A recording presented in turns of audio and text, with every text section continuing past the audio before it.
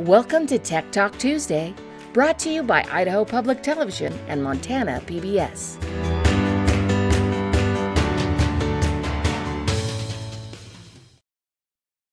Hi, everybody. Welcome to Tech Talk Tuesday. We're back to talk about digital tools that are interactive and provide students with lots of fun, hands-on, collaborative experiences. Our last episode, we were talking about Google tools and all of the ways Google can be used. But there are also some really fun tools out there for getting kids interacting and collaborating that aren't in the Google domain. So those are the tools Carrie and I are going to share this afternoon. She'll share a couple and I'll share a couple. So Carrie, do you want to go first? Sure. And let me just give you this caveat that there are like a billion tools out there, but Nikki and I just chose some of our favorites from when we were in the classroom and some that we use frequently and that we still feel like are really great tools. So just know that this is not all that there is. I'm going to share my screen here. Give me just a second. And start out with one of my favorites, which is Kahoot. If you have not heard of this, so can you see my screen, Nikki? Yes, I can. Perfect, thank you. Okay, so if you've not heard of Kahoot, you've been missing out. So I taught 5th grade, my kids loved Kahoot. In fact, they would beg me to play Kahoot. Like whenever we had inside recess or, sometimes just to get out of doing their lesson. So this is just the home page, and there's a lot, but I'm going to tell you that there are 4 different levels of accounts you can get, as with a lot of things that you're probably used to. And Nikki and I just were looking through all of the levels. And so when you get ready to sign up, mine automatically went to log in because I already have an account. But if you don't have one, there will be a little sign up button. And it will have the different options. There are some paid versions. I'll tell you though that I used this in my class for probably 3 or 4 years, and I never needed the paid version. I always was able to do everything I wanted to do with the free version. So it really depends on what you want to do, but I felt like I had enough flexibility to do it. And so this is basically, your home page. What I love about this is you can create your own Kahoots if you want, or there are a ton now. When I first started using this, I heard about it at a tech conference several years ago and loved it. But I was Kahooting when Kahoot wasn't cool, And so there was not a library of other ones. I had to create everything on my own. Now, thankfully, if you click at the top here, there's a library and you can search by keyword. And so if you're looking for something specific, the cool thing about this is that you go under the Discover is where you want to look. Sorry, library is your Kahoots. The Discover right here, look at this. There's Disney stuff. We were just talking about this yesterday. They've partnered with Star Wars and Marvel. So there's a ton of choices. There's also just Kahoots that educators create, and then they can allow other people to publish. You can filter obviously or you can search by keyword or by content area up here. And so before you create a Kahoot, I would search for one because I can almost promise you that there is one available. So if I taught 5th grade. And so if I wanted states and capitals, because kids had to know that, look at this. It already comes up with a whole bunch of resources. And the cool thing about most of these, obviously at a glance, it tells you how many questions that is. But you can usually, now this depends on the permission that the person who created it gives you, but I have found very few that did not give the permission for me to edit it. So if there are a couple questions you don't like, or you wanted to change the pictures, you can edit, you can make a few small edits, and then you can basically create this and save it to your own library. So you don't have to reinvent the wheel. You don't have to do all of it on your own. You can search and the last few years that I used it, I very rarely created my own because I could almost always find what I wanted. But let me just show you a couple of these. And so basically, this is my library now. This is the one that I restarted after I worked at Idaho Public Television. This is not my classroom one, but I did one for PBS Learning Media for some teachers. So the idea behind it is that you create the questions. You can insert videos, you can insert pictures, things like that. And then you play as a class. And this is what my students always really loved. I mean, you can play a couple of different ways. If you have shared devices, you can play as a team. If your kids have one-to-one devices, then they can individually play. I'm just going to hit play. And so when you hit play, it comes up with these options for ways you can play it, and it tells you that you can play the game together with learners in a class, or you can assign it and they could play it at home on their own. So this is even a great distance learning resource you could use. In my class, we mostly did them live. And so again, here, this is where you have the choice to do player versus player. So if you have one-to-one devices, you would use that. If you don't, then you would have teams that could play together if you're sharing. And then there's a whole bunch of options that you can choose. You can randomize the questions and all of those things. So I'm not going to go through all those, but I just want to play the classic. I just want to show you what one looks like. So as your kids are joining, it tells them right there what to do. They would go to kahoot.it and they would insert this number. And then as they join, it asks them to put their name up. And so as they join this game, their name will start appearing here. Hey, Nikki, will you join this so that we can see what it looks like? And then, so I always had to have a conversation with my kids about put your real name, not like, you know, dummy or something, because they, you know, fifth graders would always inevitably try to put something not appropriate. But the beauty of this, though, is that you can remove it.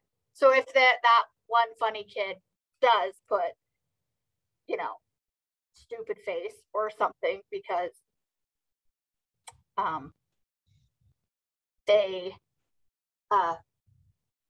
so there's Nikki.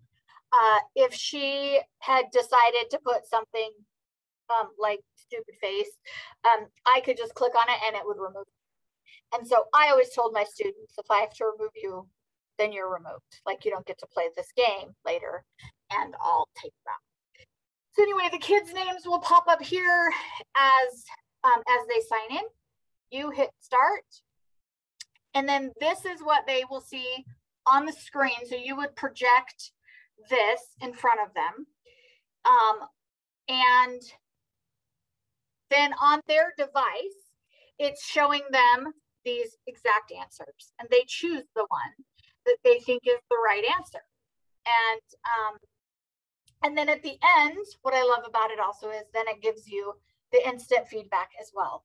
Now you can turn that on or off. You can change the length of time you give each question. You can change all of that stuff when you're setting it up in that original location. And so you go to the next question, you just go through. The kids love to see it. It clearly does not give any data. It doesn't tell who got it wrong, just how many answered each of those questions. And then kind of ranks them and puts them in a like, yeah, you know, you're getting first place. It gives them so many points and things like that. So that's a really quick crash course for Kahoot. What I love about it is that they have to be both engaging in the screen, because it's on the question and then looking at their device. So their head isn't in their device the whole time, because they have to be kind of looking back and forth. And then, you know, it gives them the instant feedback. And it's simple, but the kids, like I said, they love it. And I have done this to review at the end of chapters. I did it sometimes for a Christmas party, like all games, all the Christmas game, Christmas trivia kind of stuff that didn't mean anything. You can end the game at any point, and it would normally put up, you know, who the winners were. We only had one, so Nikki got 837. Nikki got first place. Good job, Nikki. The only time I've ever won a Kahoot. So first place there, but you can change all of the settings with it. So again, that was a really quick crash course, but I love this. My students loved it. It was always just so much fun, and they loved the competition. We did it for all kinds of things. So there's a million other things about Kahoot. I hope you'll go in and play with it and explore. It's just like I said, this is just a crash course. It's one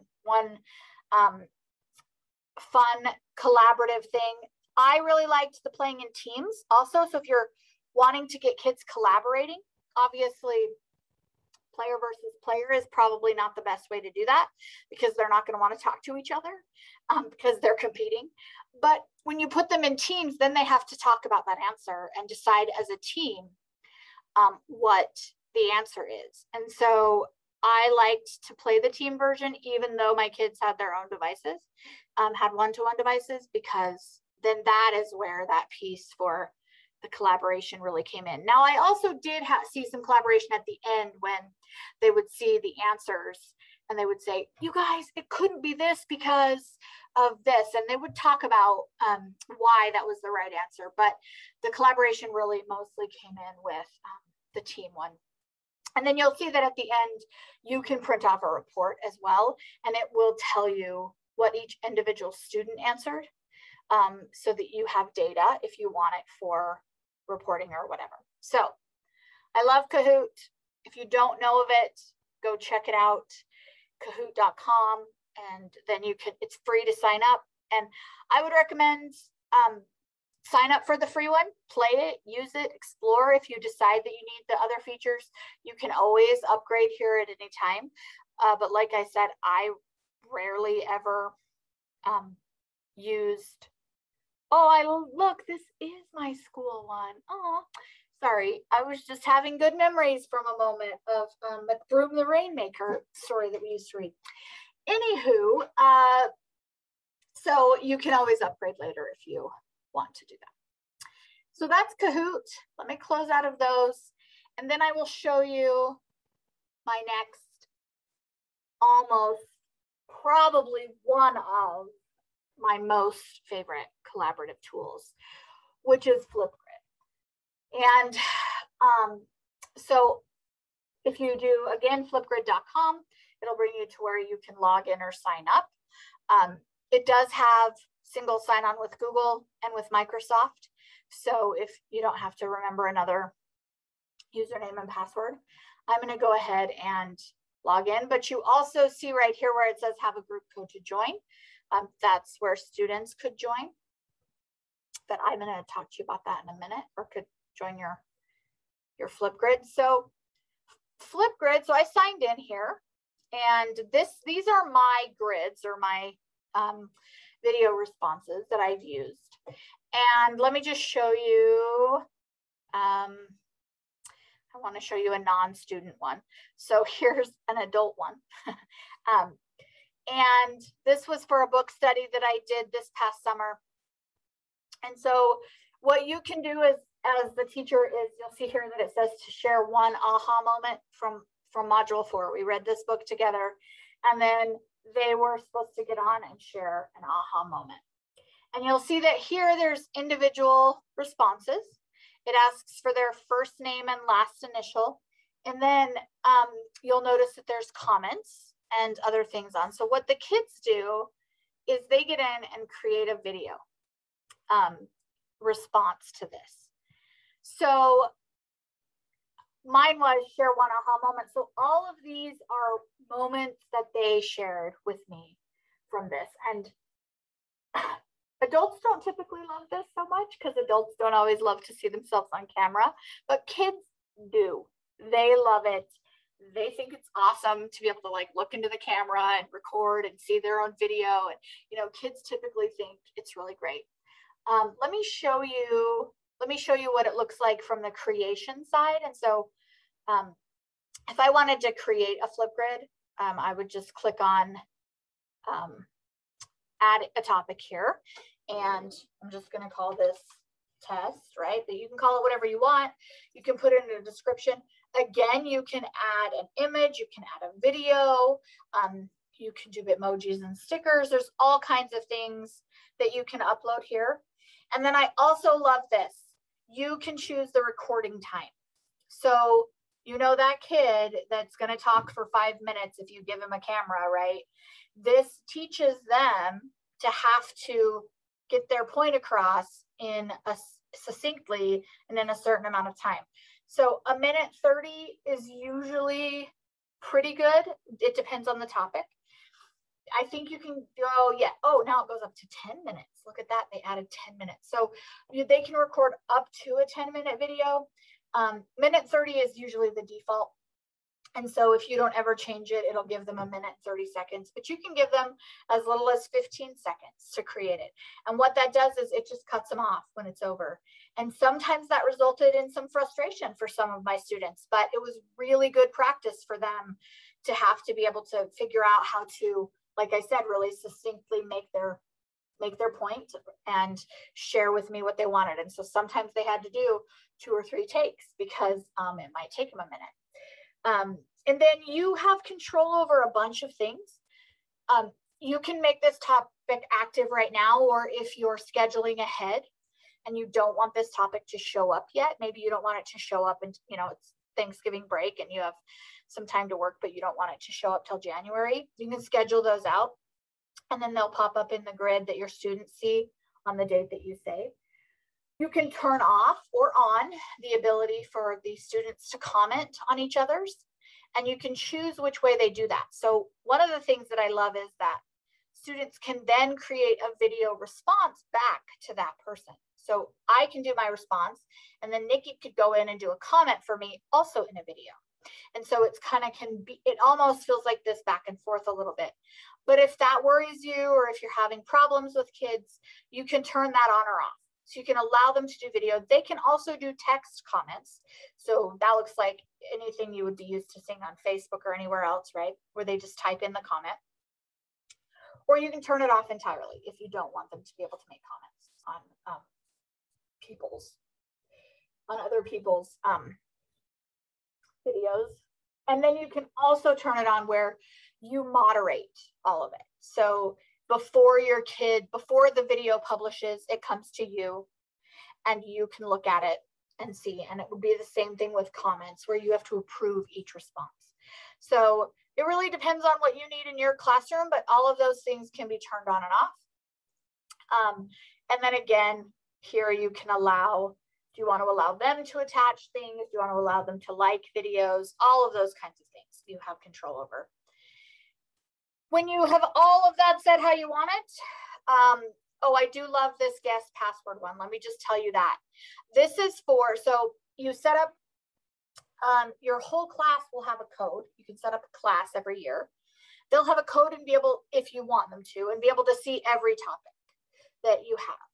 But if you want an individual family or parent, or maybe your principal, maybe your co-teacher, you want them to have access to that, then you can add a guest password here.